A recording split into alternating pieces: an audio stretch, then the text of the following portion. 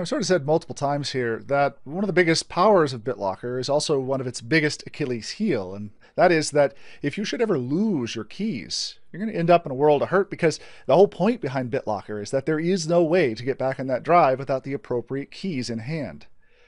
Well, Microsoft has a pair of ways that you can bring to bear in order to recover the keys, in order to get those keys back on the drive so that you can again unlock and make use of that encrypted drive. Those two ways, number one, involve the use of a recovery password, which is a long series of characters that you can punch in. Or number two involves the use of certificates. I'm going to show you the former of these two ways because it is the easiest one to perhaps understand based off of the limited experience that we have thus far with certificates.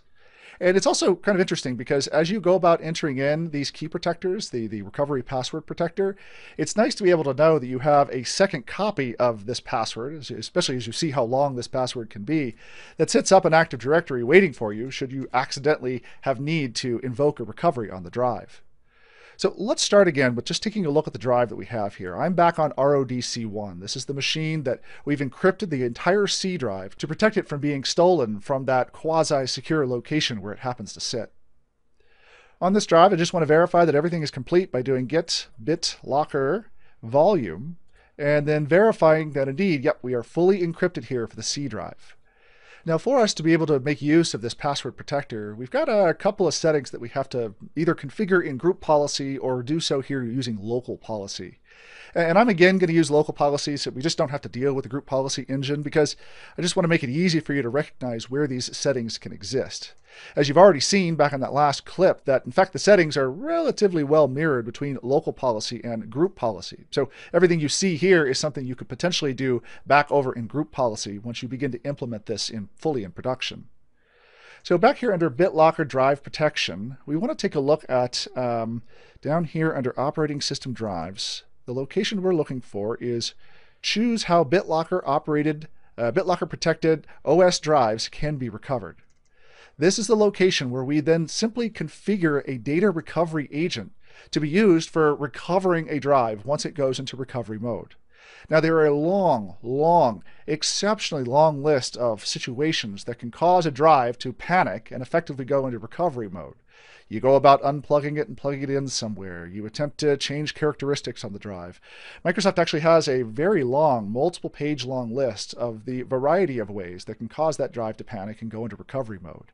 Anytime that happens, you'll need to use one of these two mechanisms, either a certificate or a password, this 48-digit recovery password, in order to tell the drive that everything is fine. Go ahead and take yourself out of recovery mode, decrypt the drive, and allow that person to continue working with its contents.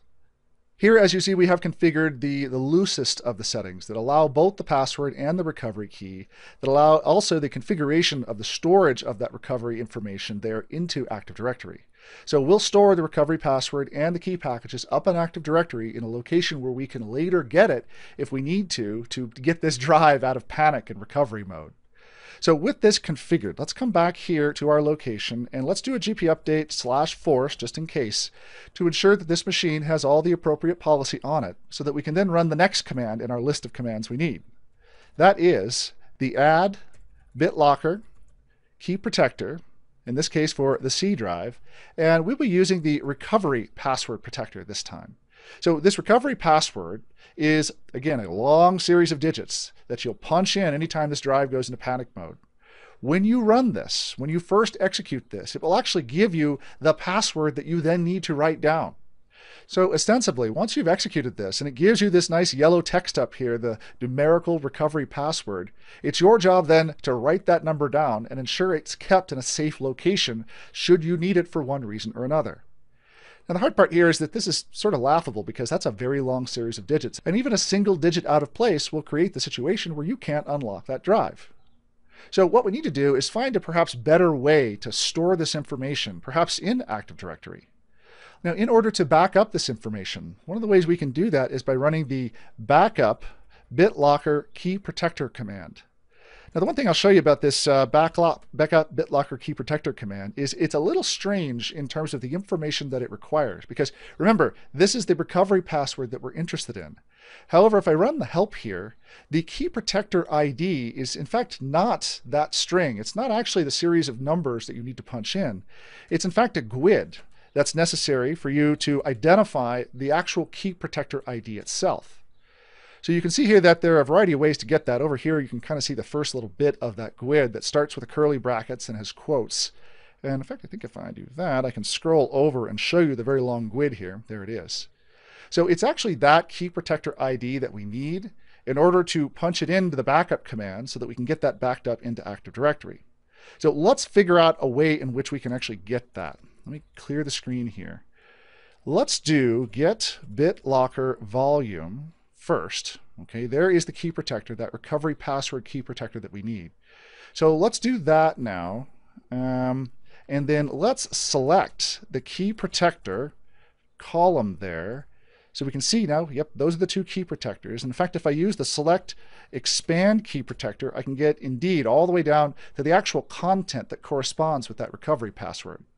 So it's this little bit of extra PowerShell food that allows us to get directly here to this location so that we can then mark this right here, there, copy it to the clipboard, and use that to populate the backup Bitlocker Key Protector command here against the C drive, and then the password itself, or the GUID itself. If everything goes correctly, that should complete the backup of that key protector, that long series of numbers, all the way into Active Directory. Now flipping back over to our domain controller here, because I want to show you Active Directory users and computers here on this domain controller. But what I also want to show you is that on this machine here, I've added in the Bitlocker tools, the administrative tools that we need in order to deal with Bitlocker. And those are located here under Features and down here in the Remote Server Administration tools. Down here in the Feature Administration tools are the Bitlocker Drive Encryption Administration utilities. You'll need to have these installed onto any machine where you intend to grab that password out of Active Directory, because without it, Active Directory users and computers does not have the necessary code to recognize what it's looking at. So with that installed here on this machine, let's come back here to Active Directory users and computers. And I want to show you just a couple of places where you could either search for or then go directly to the machine where you need that password. The first is right here. If I right click on the domain, I can choose to find a Bitlocker recovery password. Now, in order to do that, I would have to have at least the first 8 characters of the password ID, so that can be kind of hard to find. So instead, if you know which machine is having the problem, which one would guess that you would, it's perhaps a better idea for you to just simply view the properties of that machine here in Active Directory users and computers. So here's RODC1, and if I take a look at properties, you'll notice a new tab up here called Bitlocker Recovery, which includes the password ID right here that is the exact same series of characters that corresponded with the GUID that we just dealt with a second ago.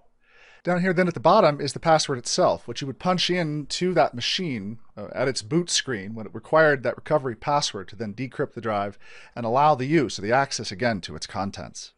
Now, short of forcing a drive into panic and forcing us to then have to reboot the machine and actually see the entry of that password, recognize that this is a screen that you would see anytime you boot up the machine after one of those really bad events have occurred, forcing the drive into recovery mode.